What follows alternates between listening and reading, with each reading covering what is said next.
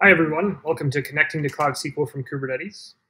My name is Kurtis Van Gent. I'm a developer programs engineer, and I work on Google Cloud Platform to make the developer experience better for developers like you. Today, we're going to be talking about how to connect to Cloud SQL from Kubernetes, and we're going to have three main points. The first is we're going to cover how to connect to Cloud SQL in general. Then we're going to narrow down and talk about connecting from Kubernetes to Cloud SQL. And then finally, we're going to narrow down even more and do a hands-on example of the best practices for connecting to Kubernetes. Before we begin, there's some basics that you should understand before we start.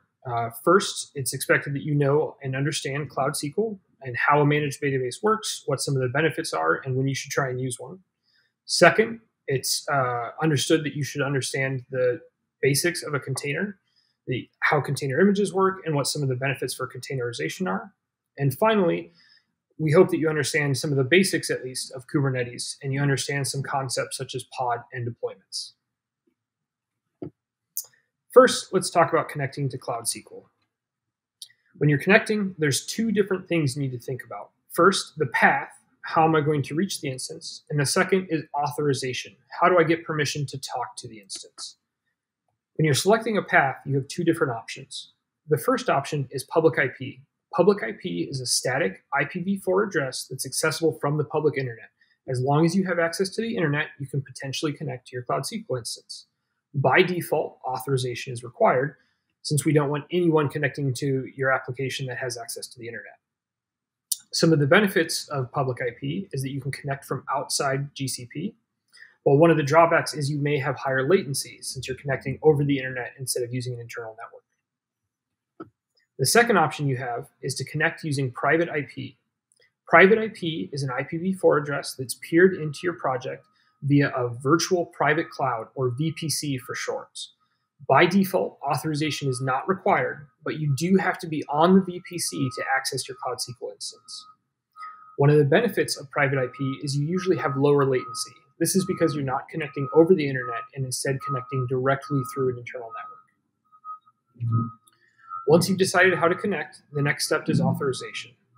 When it comes to authorization, there's three different options you have to look at. The first is the Cloud SQL proxy. The Cloud SQL proxy is a binary that provides IAM authentication. It uses a service account to provide authorization and strong encryption using short-lived SSL certificates. The second option you can use is authorized networks. This is where you specify a list of IP addresses that are authorized to connect. For private IP, there's a similar feature called VPC egress firewall rules that you can use instead.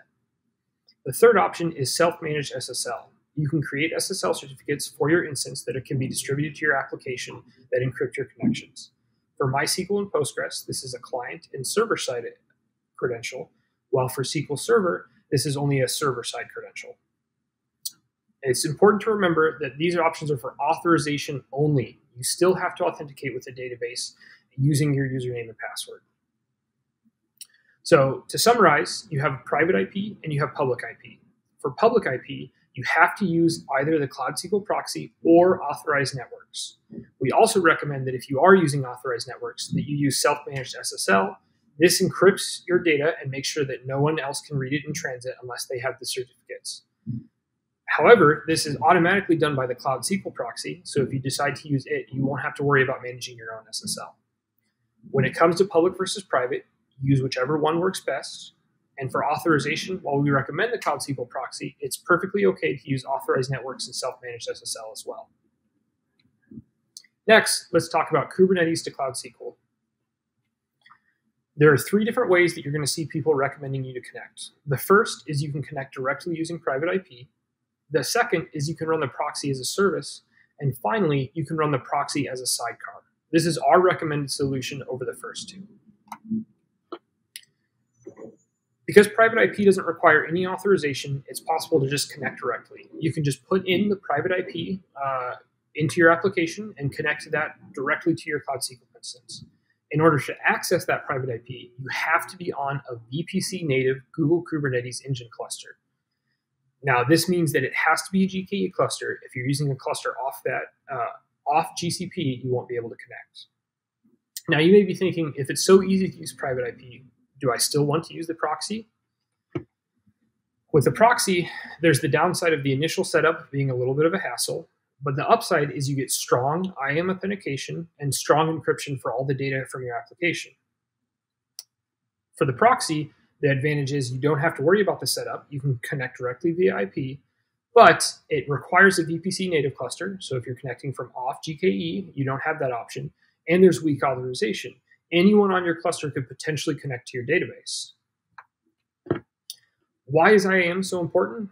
Why do we push the proxy so hard? Well, the reason is that you can use a service account to represent your entire application.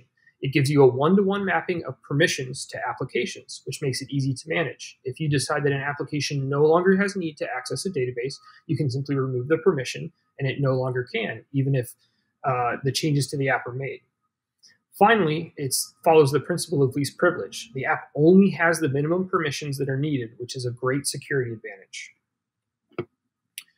When you're running the proxy as a service, typically you do it as a separate deployment from your application.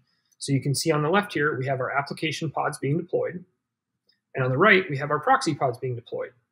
Now your application is going to connect directly to the proxy, and then your proxy is going to route your connection right to Cloud SQL.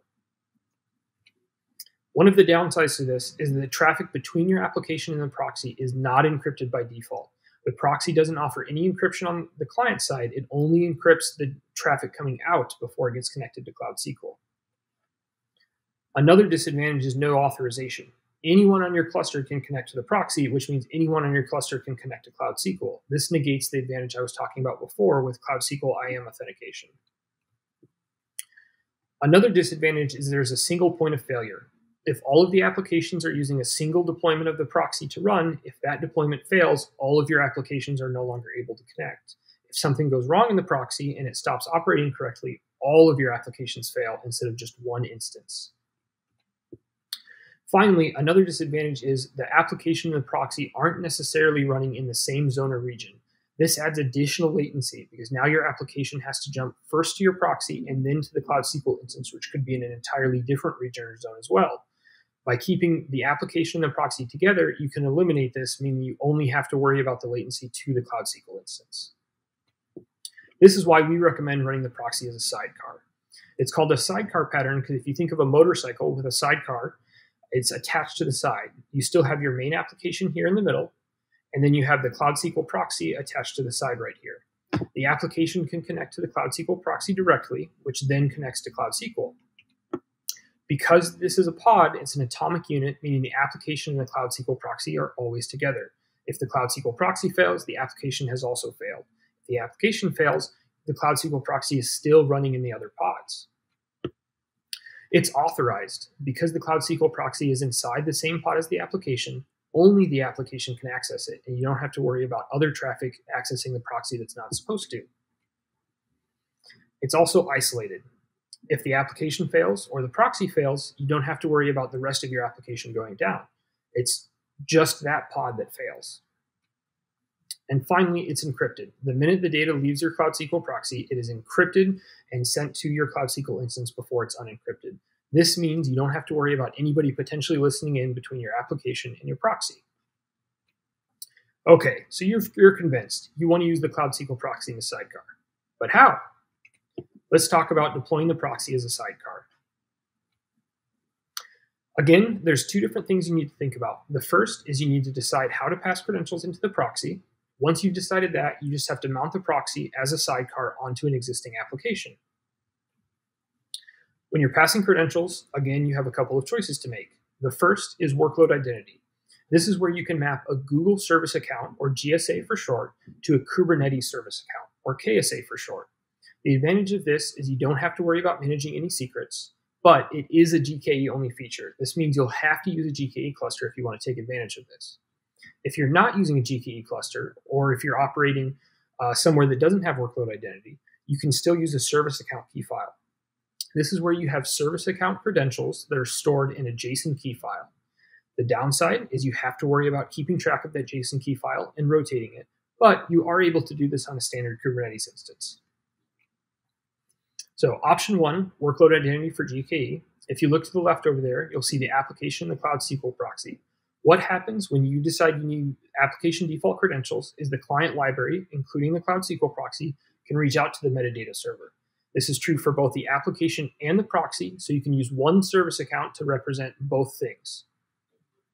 Once the Cloud SQL proxy makes that call, it gets the token that it needs to authorize with the instance and uses it to make any API calls necessary. In order to set this up, the first thing you'll need to do is create a Kubernetes service account. This is a fairly simple deploy and can be a config.yaml that's stored along with your application's deployment. Step 2 is need to bind your Google service account to the Kubernetes service account. This is 2 steps. It's one gcloud command that specifies which Google service account you're using and which Kubernetes service account. And then it's a second step in kubectl to connect your Kubernetes service account. Finally, once you've done the first 2 steps, you need to add the Kubernetes service account to your application. All you need to do is add the service account name that you specified in the first step and then bound in the second step to make sure that your application uses it when it's deployed next. GKE will automatically handle the metadata server for you as long as the option is enabled on your cluster. The second option you have is the service account key file. In this case, both the application and the proxy are going to load the credentials from a file and then use that credential to generate the tokens needed to make any API calls. Step 1 is you have to create a service account key. So once you have your Google service account created, you can use a quick gcloud command to create a local key.json file. Step 2 is you want to turn the key into a secret. Using kubectl, you can create a generic secret with whatever name you prefer, and you can use a specific file name and load it from that local file. In this case, we're using service account.json and we're loading it from key.json, which we created in step 1. Step 3 is we want to mount as a volume. What this is going to do is put inside your pod's file system the file that you've created as a secret and make it accessible for your application to access. Once you've mounted it as a file, both the application and the proxy can read it in and use it when it's creating API calls. Now, after you've decided how you're going to mount the credentials, you just need to mount the proxy itself as a sidecar. In this case, the proxy runs in its own container and it shares a pod with the main application. This means it's really easy to take your existing configuration and add the Cloud SQL proxy to it. You can see above, we have a pretty standard containers deployment here where you have a list of containers that you're using in your Cloud SQL proxy. On this top half here, we have things like the environment variables you're using to configure your database. See, this one is database user, which is created from a secret. We also have the name of the application and any other configurations such as image or whatever you're deciding to use. On top of that, you can specify the name of the Cloud SQL proxy. So you add as a separate entry in your list here, image Cloud SQL Docker, GCE proxy. This is an image that we maintain for you so that you can use it. Second, you just need to add the command that you want the Cloud SQL proxy to run. So here we just have Cloud SQL proxy. If you're using private IP, you'll want to enable the IP addresses types flag and set it equal to private. And if you're using a service account, you want to make sure that you add the credential file flag as well to tell it where exactly that service account is located. Finally, you'll use the instances flag to pass in the name of the instance and the TCP port you want it to listen to. You can use whatever TCP port you want, or you can just default to the standard for MySQL, Postgres, or SQL Server. If you're interested in learning more, here's some additional resources you can take a look at. The first is the Cloud SQL proxy, which is open source, written in Go, available on GitHub. The second is the Cloud SQL JDBC Socket Factory. This can be used by Java users to connect directly to your Cloud SQL instance without using the proxy in a similar manner. If you're interested in finding more, please take a look at the repos, and if you encounter any issues, please open an issue on GitHub and let us know. Thanks for watching, and have a great day.